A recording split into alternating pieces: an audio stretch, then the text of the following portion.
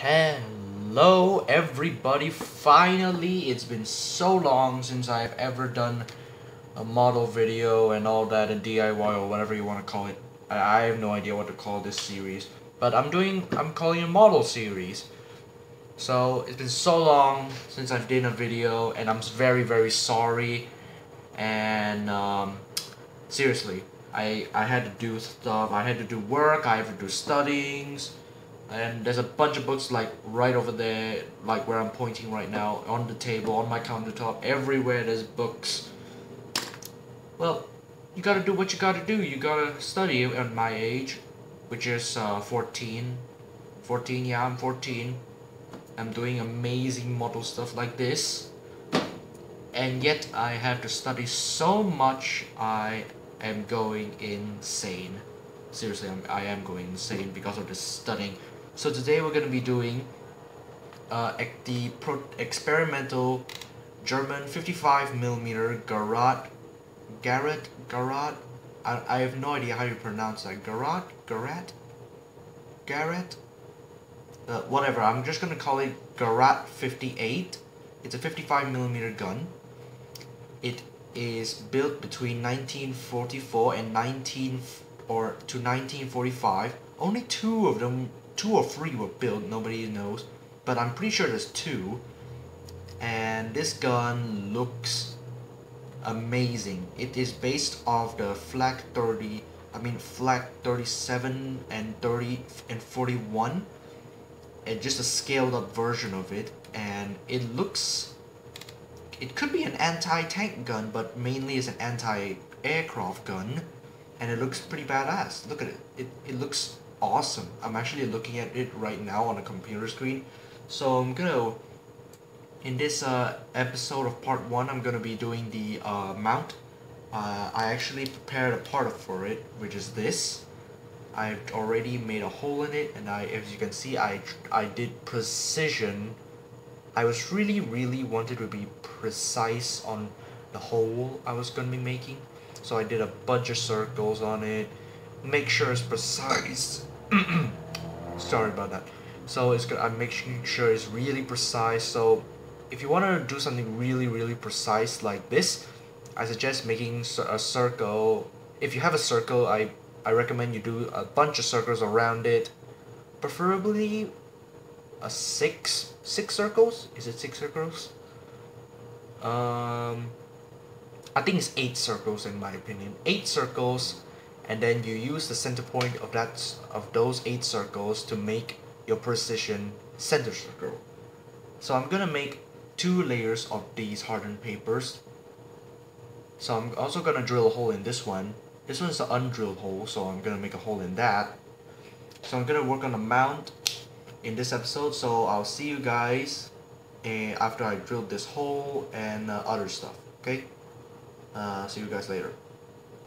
And yeah, if you don't know how to make holes in the middle of these things, so you basically get a box cutter, you draw your circle. I actually based it off of this thing, let's face it. So you draw a circle around it, and then you start cutting with it, like that, yeah. Just try and be as precise as possible. Follow the line as closely as possible. Take your time, actually. Don't rush it. Take your time. Seriously, you have to take your time. Unless you want to end up with a circle that is really messed up and bad and unprofessional. And if you guys want to call me a professional, whatever, you can call me a professional, but I suggest do not, because I personally am not a professional at doing these things. I'm pretty sure there's other people out there who's done these things and is laughing at my face right now to saying, ha, that's really basic. But Perceptico, that's extremely basic stuff.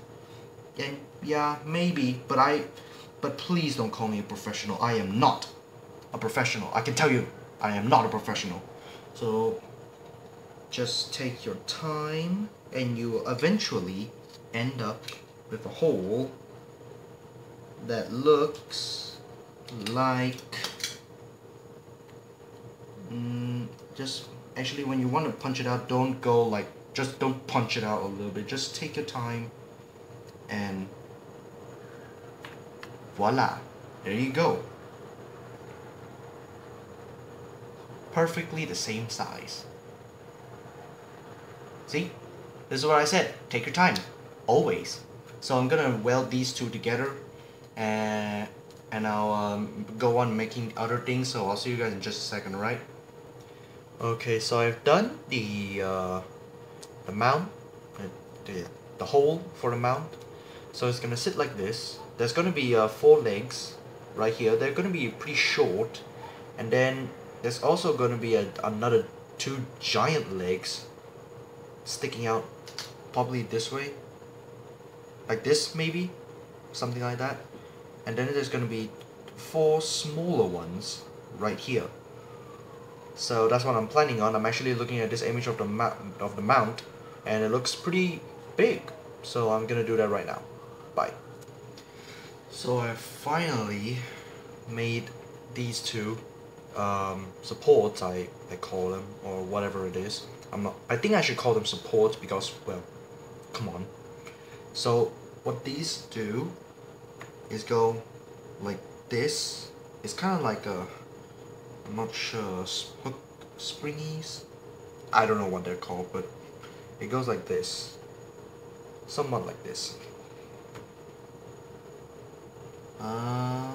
Yeah, I'm gonna glue them up. So and finish the video off with 4 more supports right here. So I'll see you guys in a second after I've done that. Okay, so I got it in a sort of propeller kind of shape. It actually looks a lot like a propeller, to be honest. Looks pretty good. So I'm gonna work on the 4 little supports right now. So I'll do that now. Alright, I got the support. All the supports are in. It looks great. Looks really hard, pretty solid. Actually, if you notice, I put 1 circle here, but it's not all the way to the other side. This is why I put 2 pieces of hardened paper together. So my plan is to make, for the mounting to be permanent, my plan is to make a mount here. I mean a round piece of hardened paper right here, the size of this, and then I attach it to the tube, from the gun that moves it. Then I'll, like, how you say, sandwich it, if that makes sense. I don't know if that makes sense to you, but it makes sense to me. Actually, you know what, I'm gonna show you in the next video I'm gonna make. So this is the mount, the Gerät, the 55mm Gerät 58. So I'll see you guys in the next video. But of course, don't forget to subscribe to my channel, like the video, share this guys, share this to a bunch of your friends. Make sure they subscribe too. And of course, again, I am sorry for not posting videos at all for a month. Is it a month? I'm not sure if it's a month. I'm not sure when was the last video I posted, but I'm pretty sure it's a month ago. So have a good day, guys. Bye bye.